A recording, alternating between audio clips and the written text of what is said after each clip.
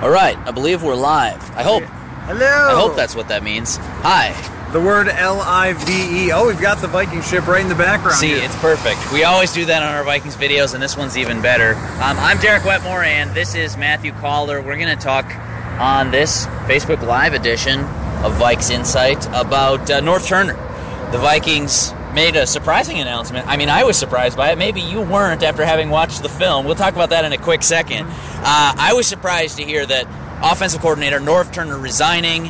Pat Shurmur is the interim offensive coordinator now for the Vikings. Apparently, according to Mike Zimmer, they're not going to add another staff member. So, status quo the rest of the way. But today, Matthew, is anything but status quo. We'll take all your questions here. But Matthew, man, you said you watched the film, and it's Monday night's game against the Bears was like a fireable offense, basically, and now it ends in resignation. You know, I hadn't planned on even doing an article for 1500ESPN.com. Derek and I drove back from Soldier Field in Chicago. Good times. And so I got home and I was watching the World Series, and I'm just, let's just take a look at what happened in the game film.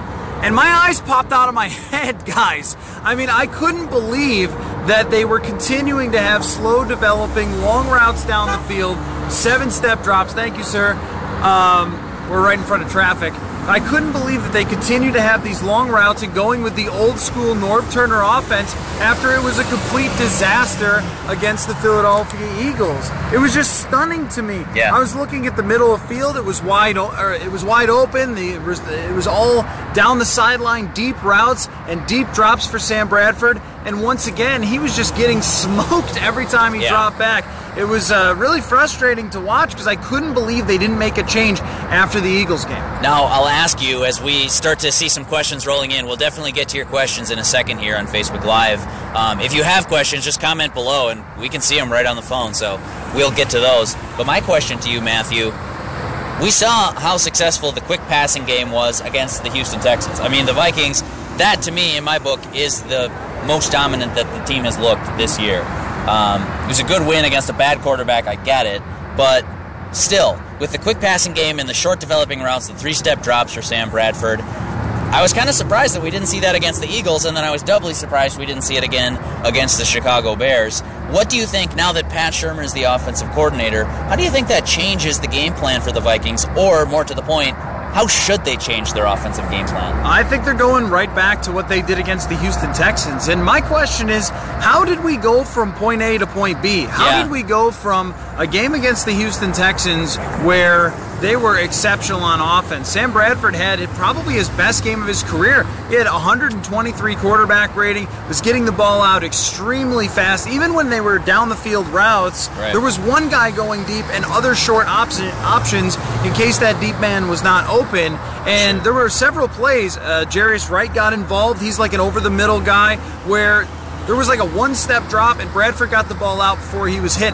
I expect that we'll see that again coming up this week against Detroit, that what we'll have is a lot of routes that are going over the middle of the field and trying to create confusion as defenses are using zones with their linebackers. Chicago, amazingly, used mostly zone defenses and rushed for the entire game. Yeah, still got there. And they got there all the time. And that's the point about this entire offense, is that Norv Turner's offense probably works great if you have the best offensive line in football. Yeah. If you have the worst offensive line in football, it probably does not work great. And my guess is that Norv Turner was saying, this is just a guess in terms of a difference of opinion, that he was saying, look, let's just get better protection, put more tight ends in, and send 3 guys out. And the other side was saying, whether it's Zimmer or Shurmur, no, we need to spread it out and get the ball out quicker. And I tend to side with Pat Shurmur on that. Got a quick question here. It's more of a statement on Facebook Live, and then I'll get to something on the interesting timing of this based on what happened yesterday. We'll get to that in a quick second.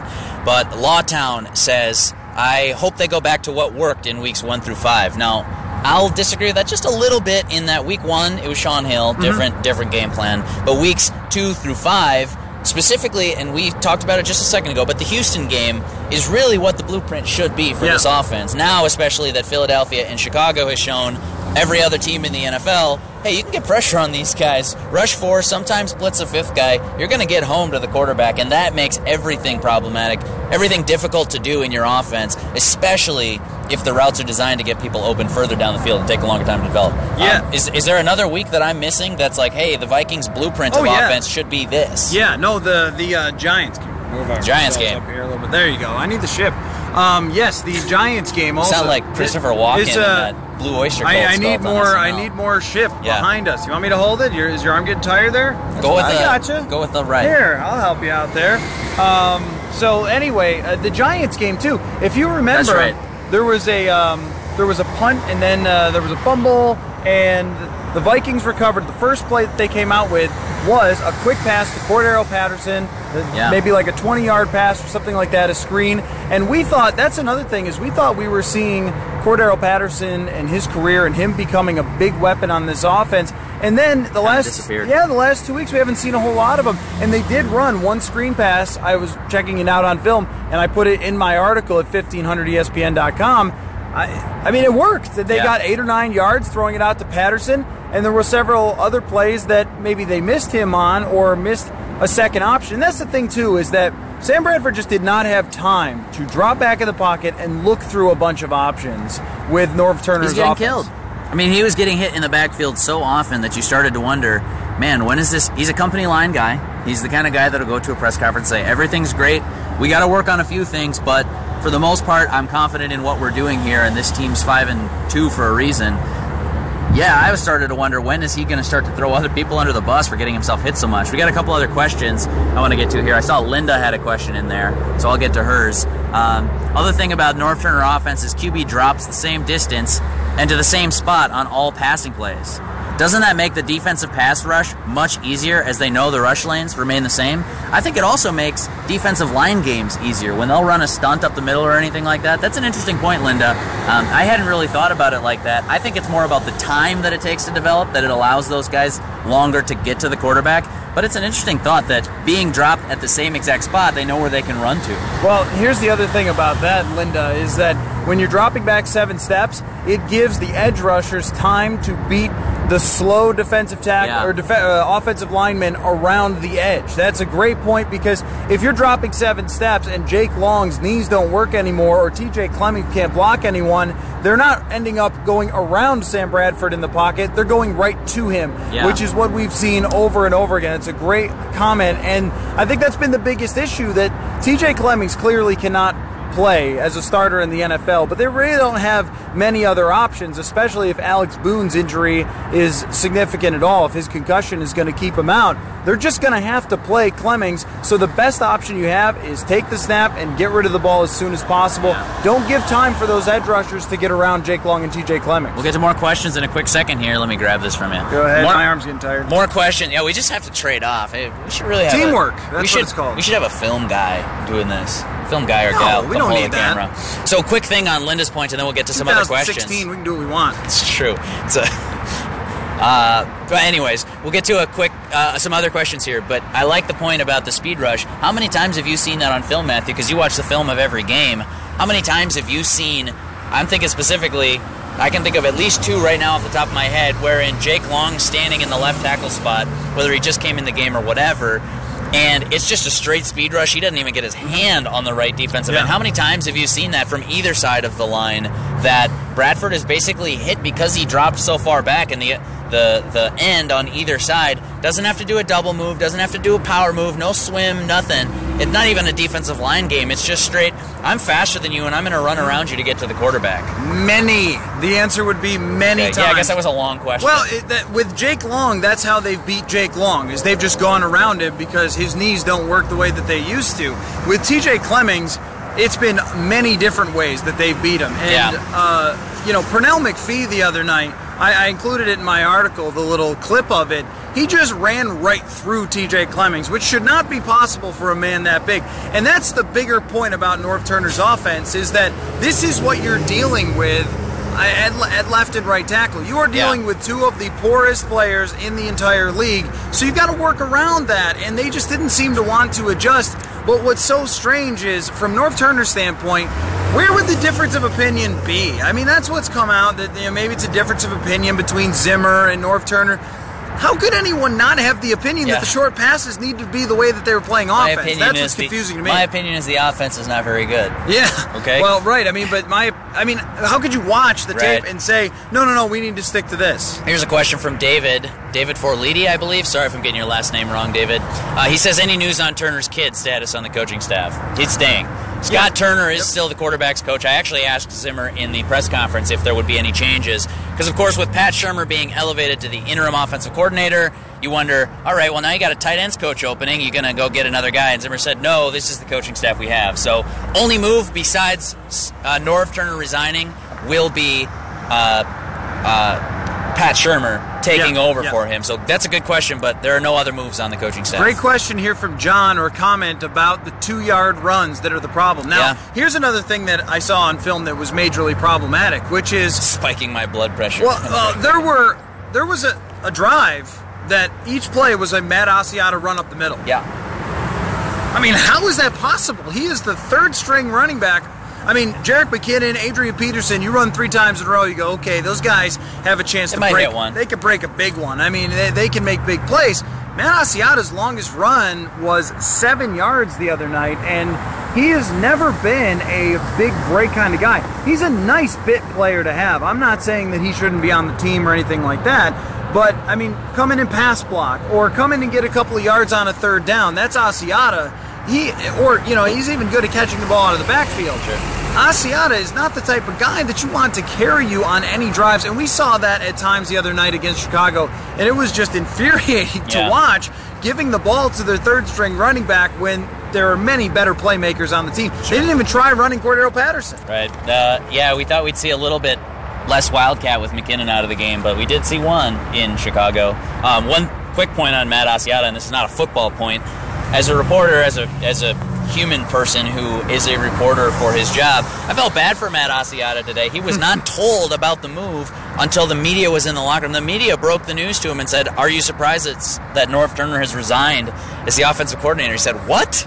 Yeah, he was surprised. He was shocked. He had just learned it from us. So I don't know how this all went down this morning, Wednesday morning, as we're recording this, but the team was not officially told about the move until they saw the press release from the Vikings. So that's kind of an interesting way to handle it. Another question. Linda says, any chance we see some short rollouts, quick bootlegs by Bradford in the Shurmur offense, or is Sam Bradford too slow to do those? Good question. I'm going to say that I would like to see a little bit of that. If you think the other night, Kyle Rudolph had about maybe an 8-9 yard catch where Bradford did roll out to his right and then turned back and threw the other direction, kind of against the grain, to a wide open Kyle Rudolph, who had faked as if he was just going to block, and then he was open for that play. Bradford is not the type that is going to be a spectacular runner by any means, but he can move around just enough. He can throw a little bit on the run with accuracy. We've seen him on some play fakes,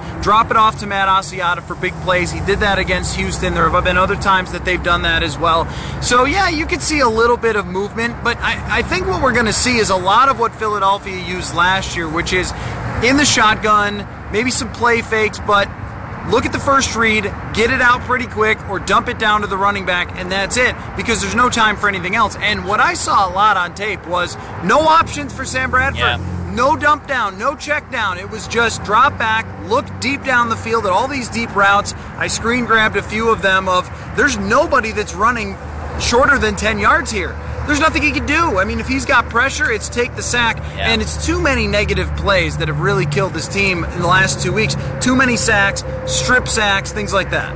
Matthew asks on Facebook Live, if the team started 0-2 and won 5 in a row, would Norv still be here? And I have 2 responses to that. Because there were a lot of questions today in the Vikings locker room, too, about, man, aren't you surprised at this? The team's 5-2. It's not like changes needed to happen. We got 2 responses to that. One, the Vikings are saying that Norv Turner resigned. If we're to believe that, this is not, this offense needs to change, we need a new guy. So if Norv Turner resigned, it has little to nothing to do with the 5-2 record. Yeah. Secondly, if you watched the last 2 games and saw that all of the pressure issues that they were allowing through their offensive line is just terrible, frankly, I wouldn't blame Norv Turner if he up and wanted to walk away from it. It's hard to fix. 5-2 is a little misleading for how this team has played the last 2 weeks. I think watching the game and seeing all of the problems that they have on the line is different than saying, hey, this team's still first in the NFC North. It's great that they are, good for them, but saying that they're 5-2 maybe ignores the fact that they have not played like a 5-2 team the last 2 weeks. Yeah, I would also say this. I forget, we moved down to who asked the question. That was Matthew. Great name. And he spells it right, too. Congratulations. Perfect. But what I would say is this. If you went 5-2 and won 5 in a row, and you were ranked 31st in the NFL in offense, and looked like they did the other night, let's say they beat the Bears. Yeah. And let's say that they had, 150 yards of offense. Sam Bradford's getting sacked, but they got 2 punt returns for touchdown. Yes! You still need to move. Yes, you would still be talking about major problems within the offense because everybody would know this is not going to work long term. So just wins and losses don't make all the difference when it comes to this. It's also how it looked as well. I like that one. Phil Mackey chimes in and says we need to do the video from the ship. From the ship? I don't know. That's getting a little aggressive. Yeah, I don't know about that. I mean... Yeah, we're getting like as close as we're possibly comfortable with. I mean, it's a Viking ship. That could be dangerous. Yeah, we don't want to mess around with that. Thank you for the suggestion, though, Phil. That was nice. Let's see what else. What the Wilfs think? Danny Bonin asks what he wants to know what the Wilfs think about this. I don't know. Frankly, and just this is only my 4th season covering the team, so I don't mean to come off as like veteran reporter guy, but to me it seems like the Wilfs, since they fired the first head coach when they got here, they basically have stayed out of football meddling. They don't come in and say, they're even think back to the Adrian Peterson saga 2 years ago. They stepped in when it was necessary, but it's not like they were in the draft room talking X's and O's and stuff with people. So I think Zimmer clearly has ownership support. I think Rick Spielman has ownership support. And if anything went south in that relationship, which it really doesn't seem like it did. I mean, you saw Mike Zimmer reacting, Matthew. They say get in the boat. Get in the boat, man. I'm not.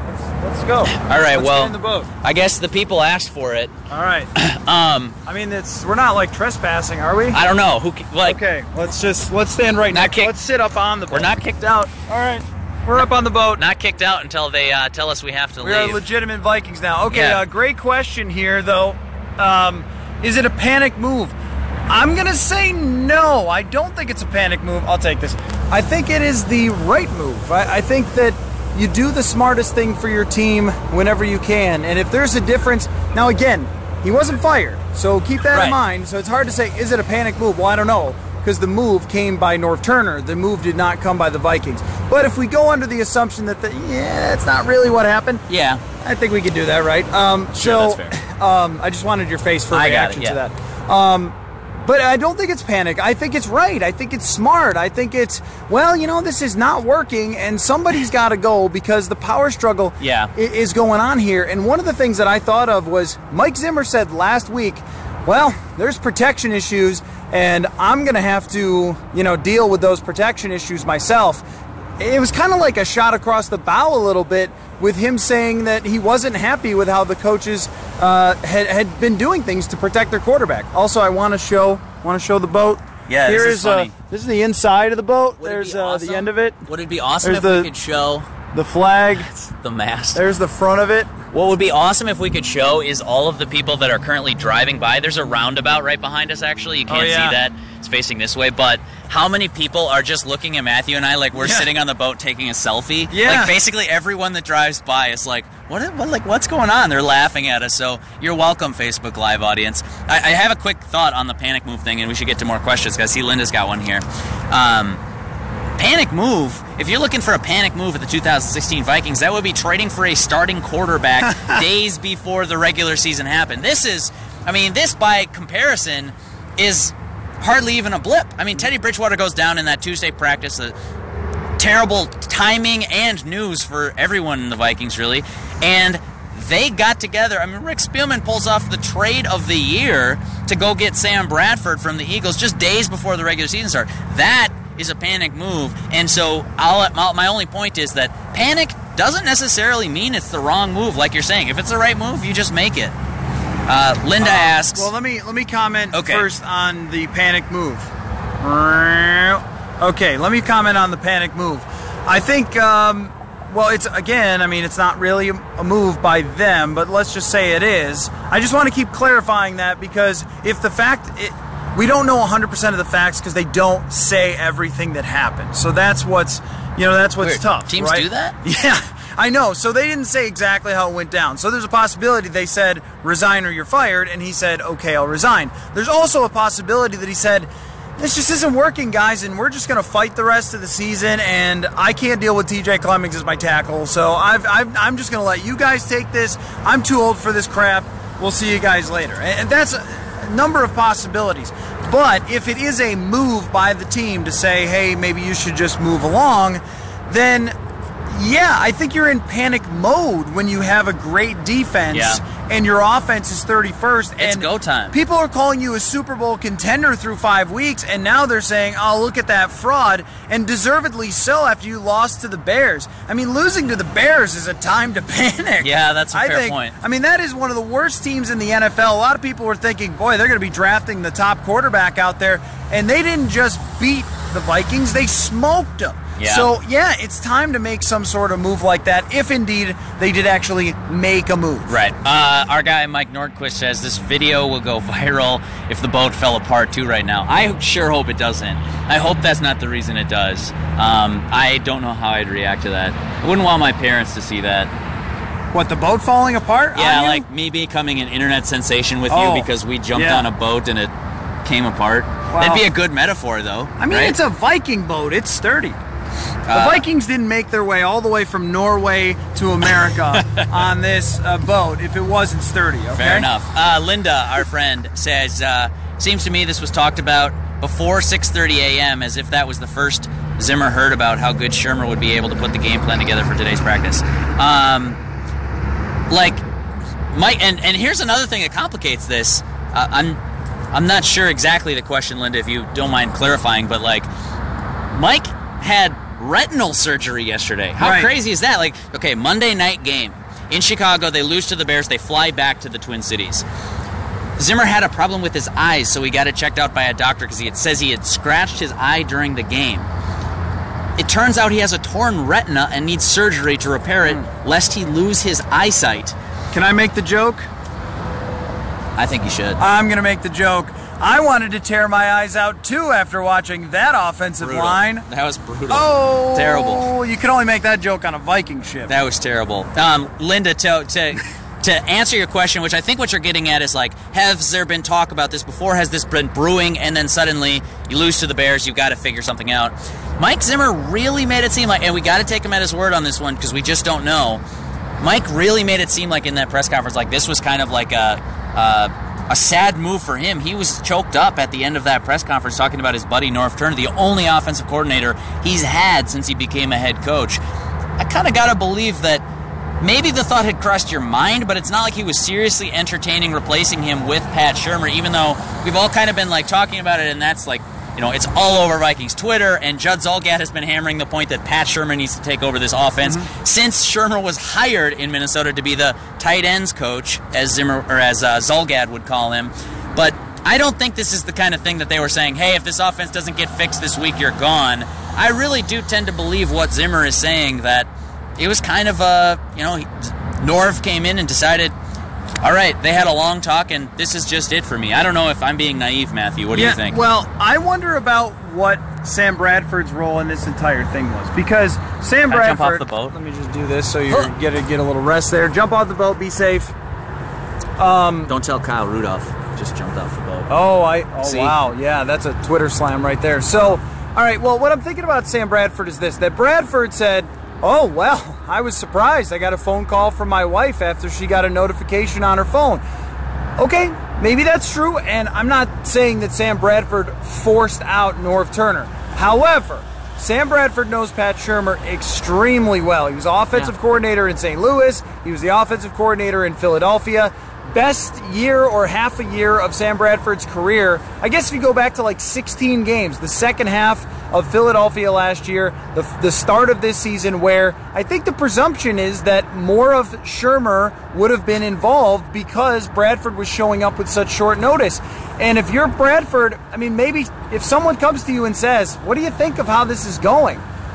what's he going to say? I mean, let's go back to what Pat wanted us to do, which is that West Coast offense, or at least more shades of it. And so, I wonder myself if Sam Bradford had some say in, hey, maybe it's the right time for you to move along. And he did say, I talked to Norv yesterday, and he didn't say anything was going on. Like, well, yeah. I mean, I don't know, because like I said, they're never going to tell us the full story. But if I'm Sam Bradford today, I just jumped up and double-clicked my heels with happiness. That's an interesting visual. He's an athlete. That's true. I can't do that. I don't think I could double heel click in the air. No, not anymore. Sam Bradford can. Chad asked, move to a 4-man offensive line, and I think he's joking because the other team wouldn't apologize for that, and they would send the house, go get the quarterback. What were you going to say? Well, now... No, you're kidding. They're not going to move to a 4-man offensive line. That would be the hottest take of all time. Hold on. Stay with me here. Tell me that Rhett Ellison couldn't do a better job than TJ Clemmings. So that's what I was going to say, is you bring tight end in help. I think...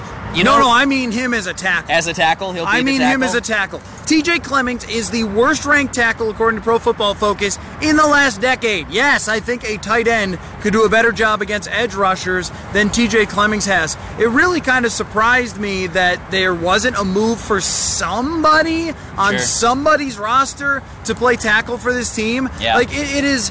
You can't overstate how bad Clemmings has been, and this is a little bit of the Norv Turner probably has a really good offense. But if he doesn't have TJ Clemmings and he has, Joe Thomas, just to throw out a name, if he has Joe Thomas instead, this is going much better. Yeah. Because Bradford can throw intermediate routes. He can throw the ball down the field. I think, we haven't seen him do it that well, but I think he probably can go through the progressions if he's not terrified for his life. Yeah. And that's where the conflict is. And the only solution is getting the ball out quickly, because I don't want to see them bring in more tight ends. In fact, I would rather have 4 offensive linemen going one-on-one and not play TJ Clemmings than using TJ Clemmings. Well, so I think Kyle Rudolph might not be happy by this, but I think they're going to have to bring tight ends in. I think they're going to have to do better blocking from the running back position, because Matt Asiata whiffed a couple times 2 weeks ago, and I'm curious to see if they don't elevate some tackle from the practice squad. Now, didn't they just re-sign Austin Shepard? Oh, a B.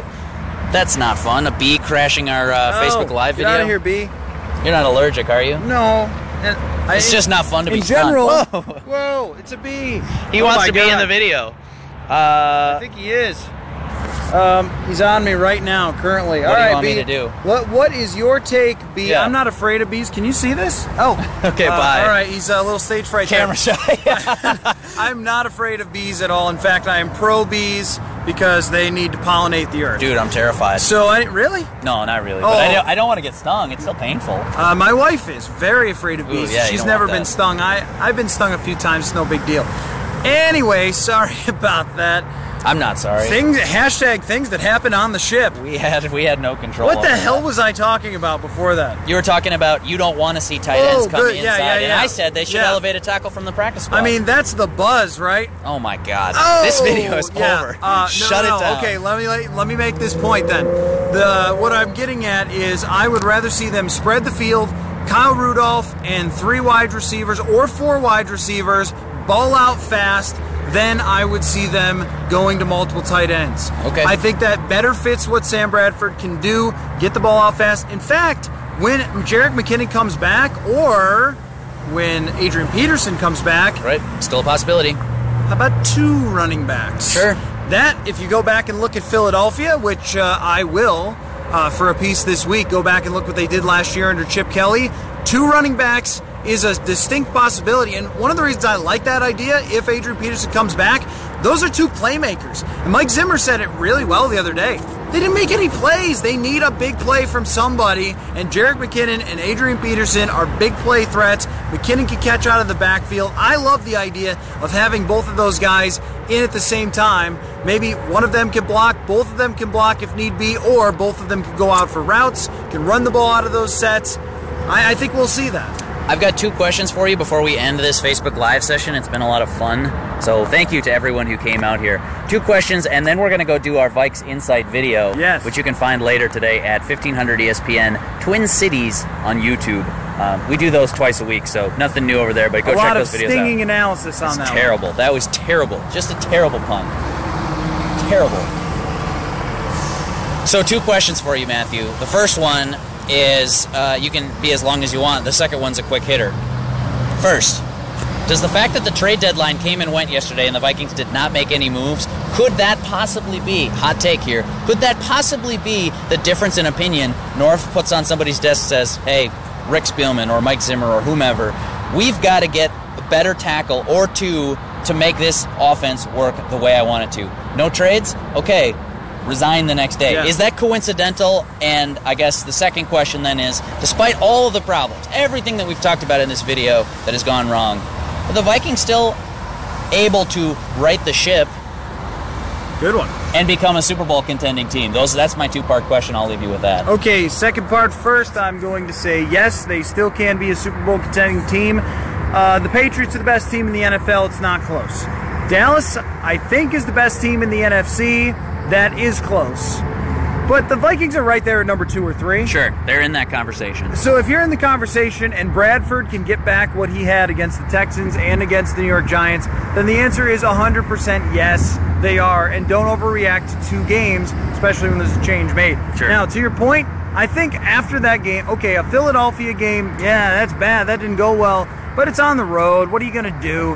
When it comes to 2 games in a row that were that way, a change needed to be made in some way or another. No matter how it came about, it needed to be changed. And if Rick Spielman said, sorry guys, I can't get Joe Thomas, then the response from Mike Zimmer and everybody else, Sam Bradford, would have been, all right, we've got to do something then. We have to make some sort of move, or some change needs to be made. Or maybe even Norv Turner said, I can't fix this. Maybe it's me. I mean, he's been around a long time. I don't know another offense, guys. I can't go back to, you can't teach the old dog new tricks. I mean, that's the thing about not having all the information, is there are a lot of different scenarios that could have happened in leading up to this. Plenty of room for speculation, though, so that makes it fun. Yeah.